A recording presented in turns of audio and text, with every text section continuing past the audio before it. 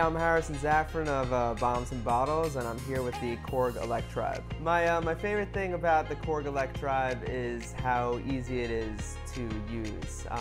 Within like 10 minutes, you can have a really strong foundation for your track that you can export directly into Ableton Live for embellishing into a full song.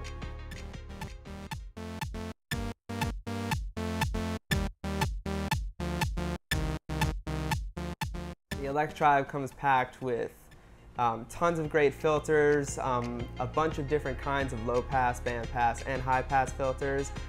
Great for doing pluck sounds. If, like, let's say we have a unison saw wave and we throw a low-pass filter on it, we have envelope generators, modifiers, LFOs, anything you need to basically do all of your music production right here inside the Korg Electribe.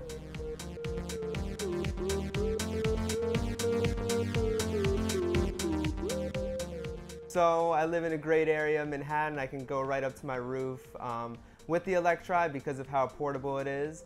If I'm looking, to work outdoors, get some inspiration just by hanging out under the sun, I can make beats super easily just like that. I have 4 bars to play with. I can copy the patterns to another section if I wanted to, work on a verse in one patch, work on the bridge in another patch, work on the hook in another patch. And you don't have to worry about that jumping off point trying to get to, the creative spark, because the creative spark can happen anywhere in the day. And with the Electribe, it really just fits in your backpack.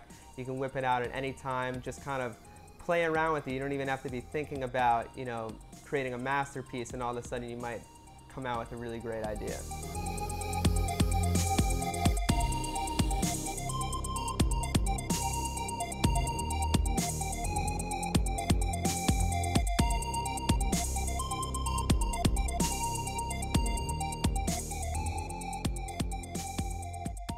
Always looking for awesome orchestra hits, like 90s style big band hits. There are a ton of them in here. And whereas other times, you may not think that all these sounds are necessary, here with the Electribe, I can literally see myself pulling out the Electribe and using the built-in samples, throwing them into my DAW, resampling them inside of other sampler instruments all the time because of how high quality they are. Thank you, Korg, for letting me use the Electribe, and I can't wait to make it an integral part of my studio.